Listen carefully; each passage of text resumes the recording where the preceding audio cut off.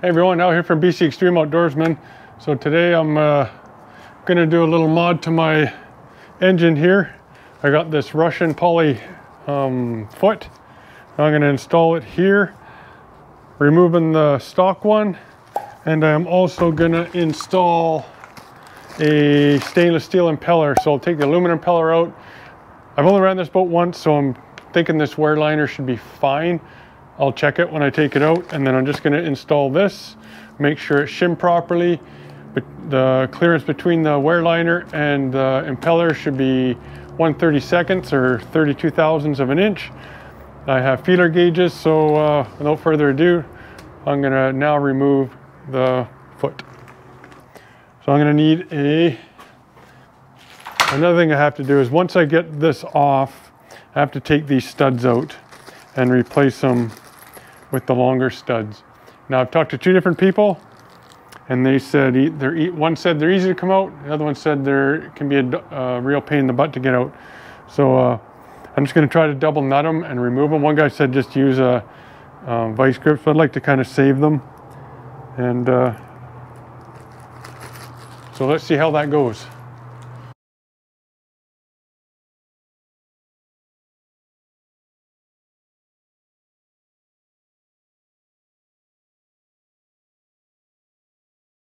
Okay, I got one of these out already and it came out pretty easy. Just double nut it. Tighten them up. Snug them right up good.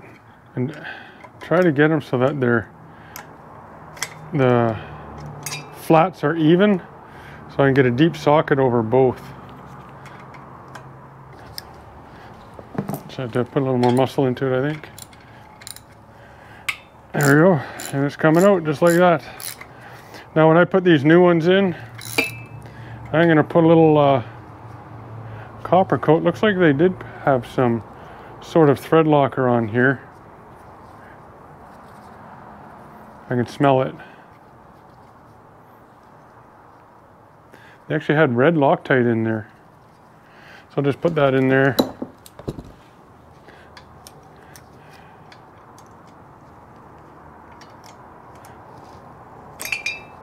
There we go. That's number 2 out. I'll just take this out and I'll compare the new ones that are going to go in, how much longer they are. So you can see they're only about a 1/4 inch longer, maybe a little more, and they're just going to go in here, and then I'll have enough room to put on this Russian foot. So I'm just going to keep removing these. They're coming off real nice. But yeah, there's definitely, I think I'll run a thread chaser through there just because there is thread locker in there. Okay everyone, this is a step I probably don't have to take, but I'm gonna, just since there was already some pre-existing Loctite in there, I'm just gonna run a thread chaser through. And then I blow it out with just some canned air. Probably a step I don't have to take, but as you can see, there is a bunch of stuff coming off this. And of course I dropped it. And it all fell off. So I just take, and I'm gonna do all 6 of these. Hopefully I'll be able to take this thing out tomorrow and try it out. Okay, so then I'll blow that out. And since, yes, for sure there was Loctite on these, I'm gonna make sure I'm gonna put a little bit of blue Loctite on these, and then cinch them down with the double nut method. I'm gonna do the other 4, and then I'll show you installing one of these. Okay, installing these, I am using Loctite 242, and I'm putting it on the threads. I'm pretty sure they used red Loctite. And I just start it,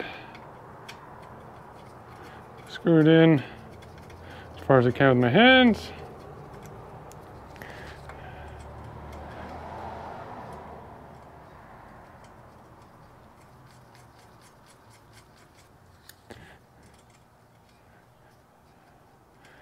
Double nut it. I don't want to tighten this too tight, but I'm also worried that if I don't do it tight enough, when I go to take the nut off to remove the foot for future adjustments, the stud will come out.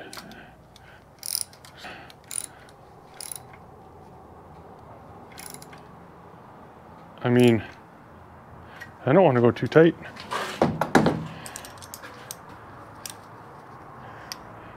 Hopefully the Loctite will, well, not hopefully, but I know the Loctite will hold it.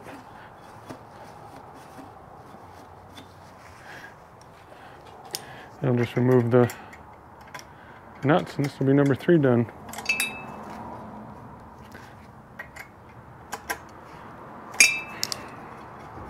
Then I'll continue on with the next 3. This is medium strength Loctite, the blue. It's not permanent.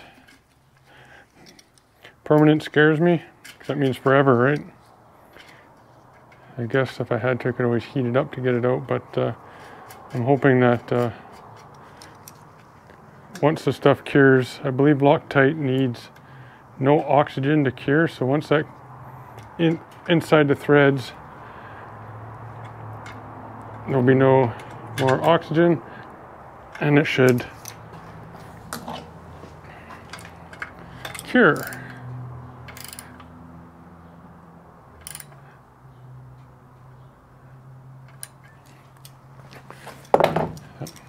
I think that's why those nylock nuts that were on here weren't on very tight.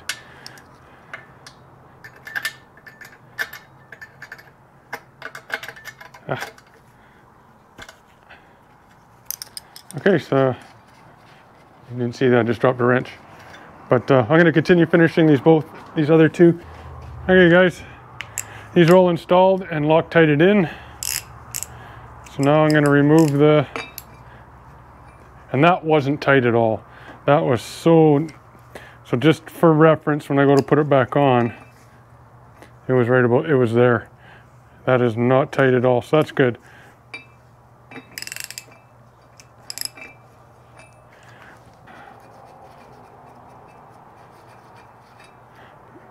Nut, the key washer, and then you got the piece here that captures everything. Then you have a poly, it's like a rubber, almost like an O-ring. Then I have 2, 4, 6, 8 shims. So I'm going to keep this in the same pack as I took it off, and just set it over here on my truck that I never drive. Okay, now this here should just pop out, I guess. Ah, there we go. And on the inside, I just got the key in that sleeve, and look at that, there's still water in there. Okay. And it doesn't look like there's any washers up against the shaft at all. So I'm going to get the other impeller here. Here's the old one. And the keyway here. It just slides in like that around the shaft on that side. So when I go to put it back on, it's just going to go on like that. And then this key is going to fit right in there like that, on like that. And then the shims and exactly the way I had it before. Okay, let's have a look at the new one here.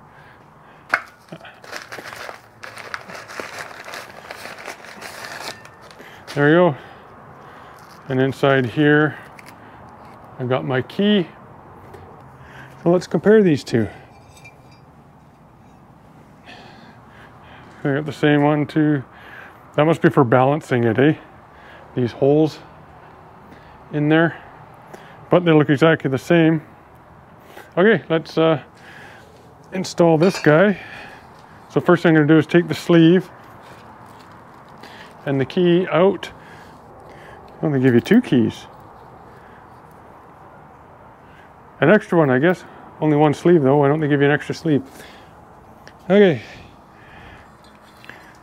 So I'm going to get a little bit of grease. And I'm going to put some grease on these parts here. Looks like there already is some, but we'll put more on.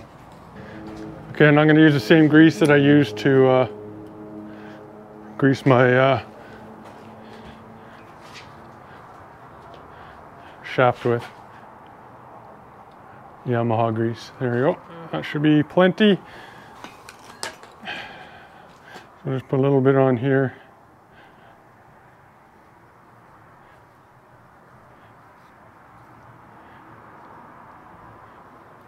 And probably a little bit on here as well.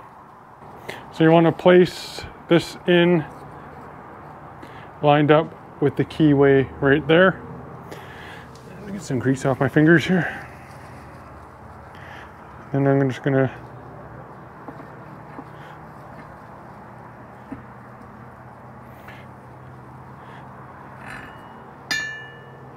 attempt to. This might be easier like this, eh? And yes, it was easier. Okay, so there's that. Now let's put the key in on the flat.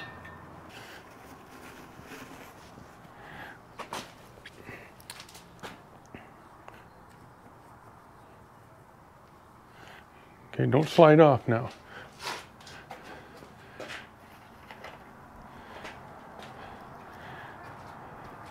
Everything as it was.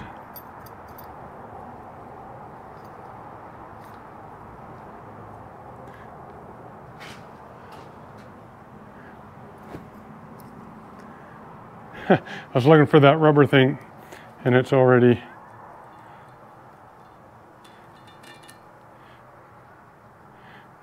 on there.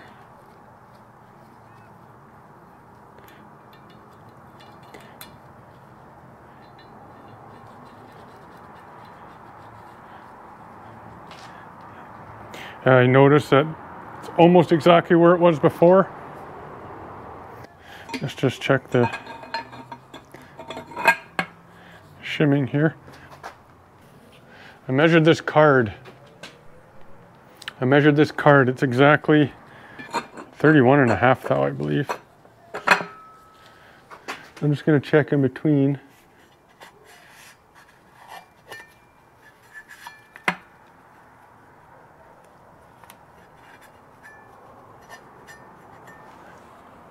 I want to say it's as tight as what it was. Here's a 32nd thou. And that's exactly, I measured the old one coming off. And that's about what it was. So what I'm going to do, a little trick I've seen, I'm going to cut this into like 4 pieces and put it under each one of the fins here, blades, and then I'll put the shoe back on. So I'm going to go cut this. Okay, now I'm just going to tighten this to the next flat, which is right there. Not very tight at all. And then I'll just bend them over. Might be easier with the screwdriver I had. And I don't know where I put it.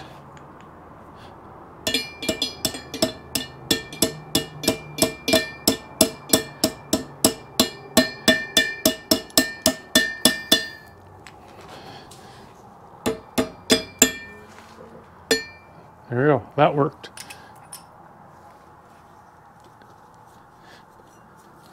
Okay, now I'm gonna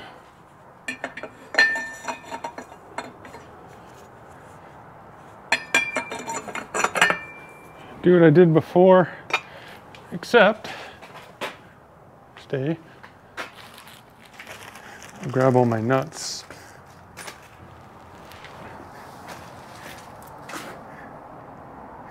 Okay, so I got these 4 cards.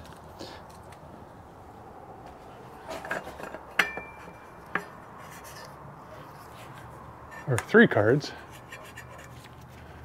3 fins, 3 cards. That's gonna make it so that, fold that up, keep this thing where it should be, nice and centered. Now the fun part's gonna be to get this on without losing all those. Okay, there we go. Now I can put the nuts on. Now these you don't want very, they're snug. I can still turn them if I want to, but I'll probably just be compressing the UHMW. Now, it was, seems to be tight on the liner. I had to use a mallet to kind of tighten it in to get it to go all the way in, seat inside. It's a tight fit, so that could be a good thing.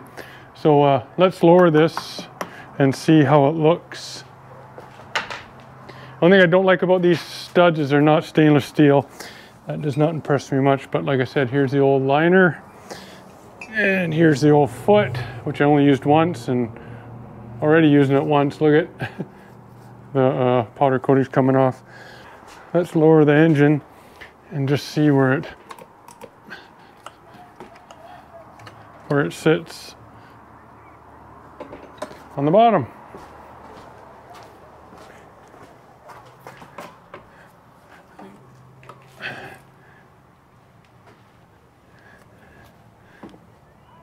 Now I am actually touching, when I go to turn, I am touching the bottom of my boat, which I do not like. The other one went right underneath this. Now if I go, I'm actually hitting it right on. Okay everyone, it's the morning now.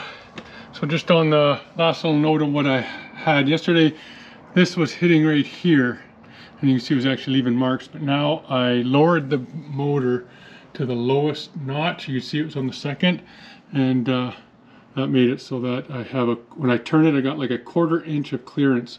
So with that, I got the boat all secured, and I got the Jeep ready. I'm just getting some snacks and lunch together, and I'm going to be heading out onto the lake, try this one more time. This should be the last, hopefully the break-in. Maybe tomorrow I'll hit a river. I'm really want to hit a river bad, so stay tuned everybody. And like I said before, thanks for watching and subscribing. Leave a comment below if you want a giveaway, because I'm thinking of giving away one of those MGT ground pods. I got one with an Arca rail setup that I don't use, brand new in the box. The one I did a review on probably about a year ago, maybe a little less. So comment, subscribe, like, and I'll let you guys know when I'm going to do that giveaway. Thanks everybody. Take care.